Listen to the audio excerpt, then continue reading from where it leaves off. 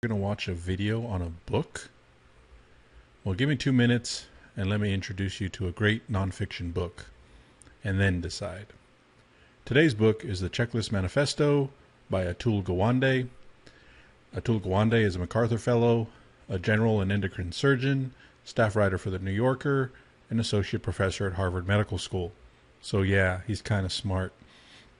The book itself is a short book, quick read, Checklist Manifesto, around 200 pages in the hardback version, and it's about the surprising power of the ordinary checklist. You can see the 9 chapters on the left here, and 3 big ideas.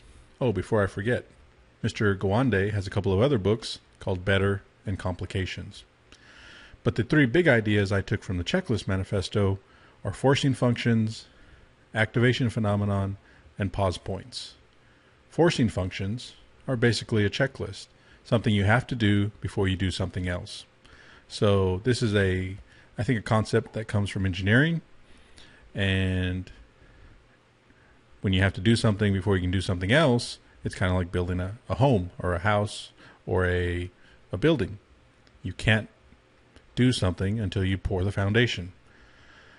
The activation phenomenon is interesting in terms of getting people to introduce themselves before they join into a joint venture. So imagine the nurses, the doctors, technicians introducing themselves before they perform an operation.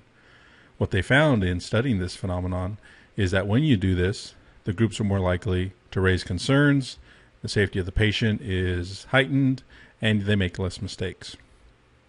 And the third idea is pause points. Pause points being that comes from aviation, and if a pilot is going through the checklist, there are certain points where he stops and says, did we do A, B, and C? And then they can move on to the next thing. So a pause point is basically a break in your regular routine to make sure that you're getting the right things done at the right time. So that's it. That's Atul Gawande's The Checklist Manifesto. It's a great book, and I highly recommend it. Have a good day. This is George with BookLeverageBlog.com. Thank you.